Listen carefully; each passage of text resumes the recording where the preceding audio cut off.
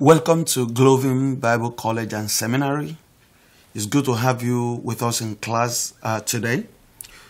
This is Deliverance and Healing class, and we've been talking about 3 stages of bondage.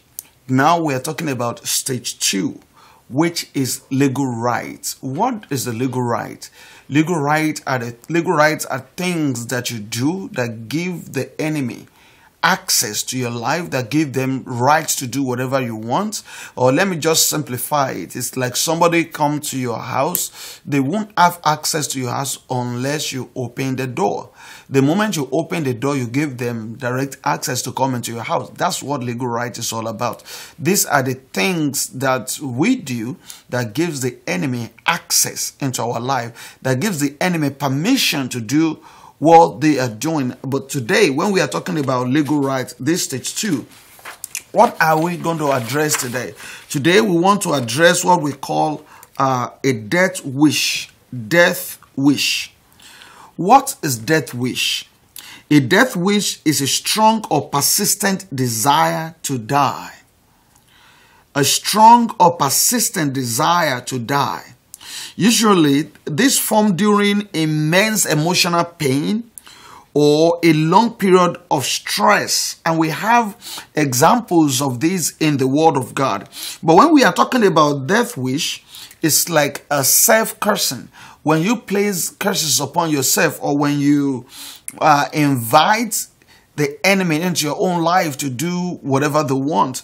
And this happens as a reaction to pain, or reaction to stress, or reaction to when we are going through some stubborn situation or terrible things happen in our life. If you don't control your emotion, if you don't control the situation and the way you react to it, death wish comes in automatically. That's why it's very important to address, because the moment you allow that, we begin to wish. Even some people say, I just wish I can die. I just can't take this anymore. The moment you say that, that's one thing I want us to know. When you speak, words don't die. So the moment you speak and you say you wish to die, you have opened the door, but because that is against the will and the purpose of God, you have opened the door for the enemies to come and carry out the assignment. You just gave them instruction. You just gave them a command. You just told them what to do. They may not kill you physically, but they will come in to destroy, to kill, to destroy, and to steal. They will come in to carry out the assignments of the devil. Praise God. Let's look at the examples in the Word of God. The first example, I want us to look at the book of Numbers, the book of Numbers chapter 11, verse 15. It says, and if thou deal thus with me, kill me, I pray thee, out of hand. If I find favor in thy sight, let me not see my wretchedness. This is Moses crying unto God, because he was just tired. He had enough of what the children of Israel, what they were doing. Because when they get into the wilderness, they began to cry unto Moses that we don't have enough food. The food we used to eat in Egypt, we don't have food anymore. Moses cried unto the Lord, and the Lord brought manna from heaven. And when they ate manna to a point, I think they just get tired of eating the same food every day. And they cried to Moses again that we used to eat cucumber, we used to eat melon, we used to eat watermelon, we used to eat this, we used to eat vegetable, but we don't have that anymore. Only we have now is manna, manna, manna. And they began to cry unto the Lord. As God was just tired of what they are doing, Moses was tired as well. And Moses just wished, because it was too much for him to handle. And that's the same situation. The same thing is happening in your life today. You think what you are going through is too much to handle, and you think the only solution is just for you to die. And so many people, they actually don't wish to die. It's just a cliche.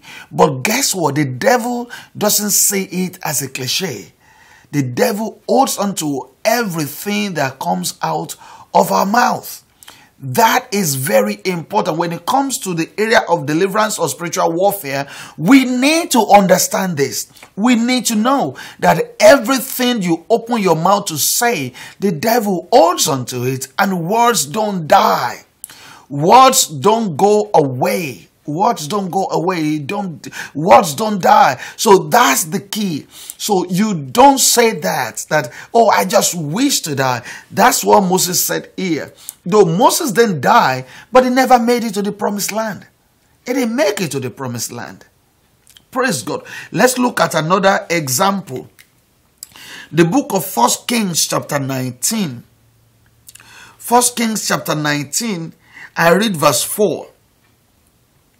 Let me read from verse 1. And Ahab told Jezebel all that Elijah had done, and withal how he had slain all the prophets with a sword. Then Jezebel sent a messenger to Elijah, saying, So let the gods do to me, and more also, if I make not thy life as the life of one of them by tomorrow about this time. And when he saw that, he arose and went for his life, and came to Beersheba, which belonged to Judah, and left his servant there. But he himself went a day's journey into the wilderness, and came and sat down under a juniper tree, and he requested for himself that he might die, and said, It is enough now, O Lord. Take away my life, for I am not better than my fathers. Let's look at this. Is a man of God that God had used to bring revival to Israel, to cause the nation, the house of Israel, to change from idolatry back to God, to the worship of God Jehovah. And the same man that killed the prophets of Baal now ran in front of one woman. And because of his frustration, when we look at this man, as he was running, he ran 80 miles. 80 miles. After that, he was tired, he was exhausted, and he was about to give up. Guess what he did? Death wish. Death wish. He wished to die. So God didn't allow him to die, but he was replaced. He was replaced. He didn't finish his assignment. He didn't fulfill his ministry. He was replaced. That's what death wish. That's what it does. That's what death wish does. When you wish to die, the devil holds on to it, and he will use it against you, because the moment you do that, you have given the enemy a legal right to operate in your life.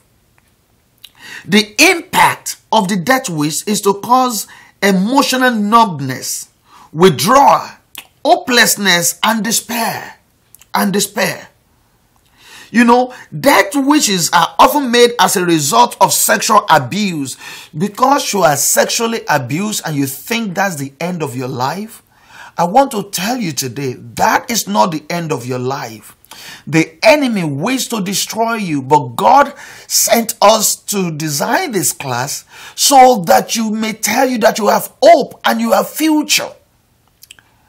That doesn't have to be the end of your life. That's just the beginning of great and mighty things that God will do in your life. You don't have to wish to die. You just have to put the enemies wrong.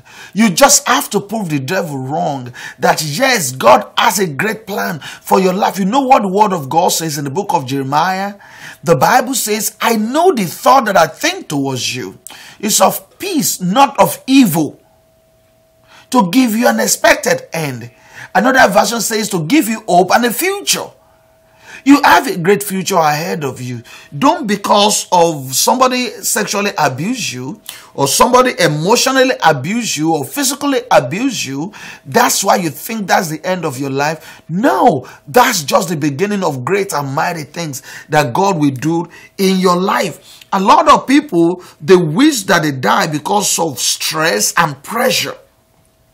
Some because they just went through divorce or relationship breakup. And you think that's the end of your life. No, that's not the end of your life. That's just the beginning. Because God is about to give you a better relationship. About you to give you the best of the best. But most importantly, your relationship with Him is the best of all. Is the best of all. Hallelujah. You see, some will say, I just want to die. I just want to die. I want to tell you today, that is the plan of the enemy for your life. Do not allow that. Remember, God has a plan for you, because death wishes open the door to demonic oppression. Death wishes open the door to demonic oppression. If you are taking this class and you know probably in the past, or you just did of recent, and you just wish to die, I would like to pray for you, because that legal right that you have given the enemy, we have to withdraw it. We have to take it back. So wherever you are, I want you to stretch forth your hands towards the screen as we pray. I stand on the word of God today. Father, in the name of Jesus Christ, I come in agreement with this person, and I cancel every legal right that he or she had given to the enemy, that had given the enemy access to do whatever they want in this or our life. So today, we withdraw this right today. We cancel it, we terminate it in the name of Jesus. And I hereby decree that, devil, you no longer have any right to torment this one. You no longer have any right to do whatever you want. In the name of Jesus, I bind you. I arrest you, I bind you, and cast you out of the life of this one. I command you to take your hands off, because this one belongs to Jesus. In the name of Jesus. And Jesus paid the price on the cross, that he or she made, we are not have to pay another price. I decree total deliverance today. The power of the Almighty set you free, and you are free indeed. In the name of Jesus Christ. Thank you, Heavenly Father, for an answer prayer. Thank you for total deliverance. Your name will be praised, Lord. In Jesus' mighty name, we have prayed. Amen. Yes, it is well with you. It is well with you. I will invite you to come back then for next session, because the next session is coming back on very, very soon.